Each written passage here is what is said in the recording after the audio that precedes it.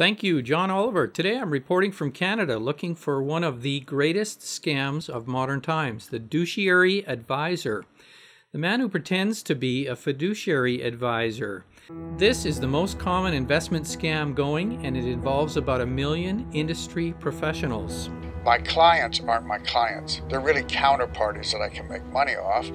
You shouldn't be surprised that you're going to end up a culture that's a pretty greed culture that really doesn't do the right thing all the time because you started with a business model that's wrong. The trick began about 30 years ago when there used to be a thing called a stockbroker, someone who would buy and sell investments on a commission, as well as another financial professional defined in the Securities Act of 1935 called a fiduciary advisor. This advisor professional was legally obligated to protect your money with the loyalty of a doctor or a Doberman. John, imagine a world where there were dollar store doctors, people who were not held to the do no harm oath and could make more money from patients by giving them self-serving advice and perhaps medications made at home, house brand medications. That's essentially what we have with about 1 million douche-iary advisors in North America, John.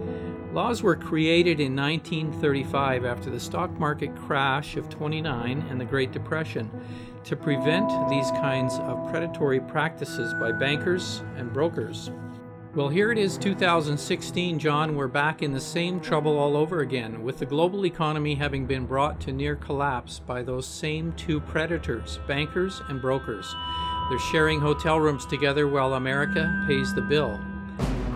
The appearance of the douche-iary advisor occurred when stockbrokers learned that they could more easily earn their clients' trust if they called themselves advisor.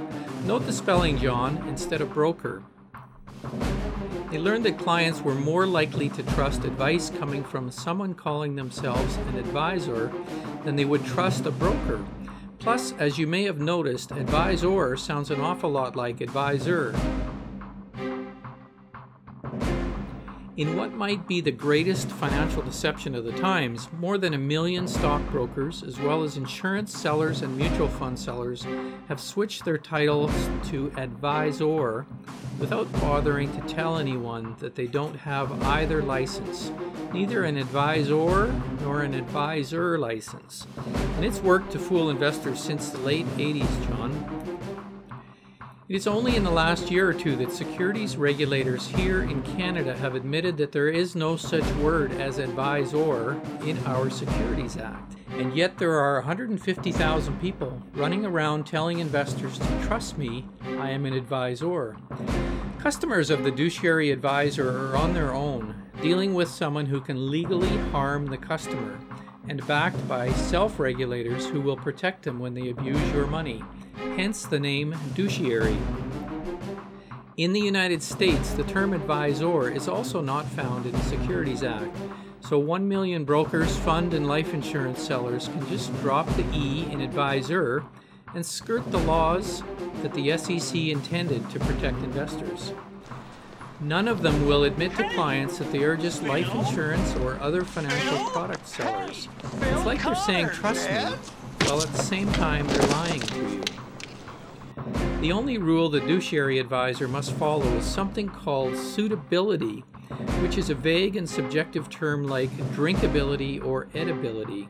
It means that the douche-iary advisor can sell you anything that they, with a straight face, can stand up in court and say, Your Honor, I feel that the shitty investments I sold to Mrs. Jones were indeed investments, even though they were shitty and lost all her money.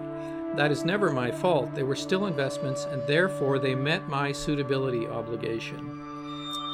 This happens millions of times to millions of people by the douche-iary advisor. Their corporate response each time is simply, so sue me. Well, they have your money to hire lawyers and you do not, and thus they will beat you like a red-headed stepchild. It also helps them a great deal that the average douche-iary advisor is protected by its own self-regulators, non-government lobby people, who've crafted rules saying they are judge and jury of all wrong, removing nearly all protections of U.S. laws from those who deal with a douche-iary advisor. Another way to understand the suitability obligation of the douche-iary advisor is this, John. If I were trapped in a coal mine with 12 other guys and the only thing to drink was one bottle of water and the urine of the draft horse, you can bet your ass that some of us would be drinking water laced with horse piss. That's the example of how virtually anything can be judged suitable. Investment dealers and salespeople often dilute their products with a little horse piss in the form of higher fees, commissions, or lower quality investments. Who would place their lives in the hands of a doctor who could make a little more money from his patients if they accepted his second or third best advice? If he could make a secret commission on the side by prescribing you a crappier drug, for example? Welcome to the daily practices of the advisor who only has to sell you product considered suitable, John. Welcome to the Douche-iary advisor. The fiduciary advisor must take your money seriously, John, while the douche-iary advisor can take your money seriously, John.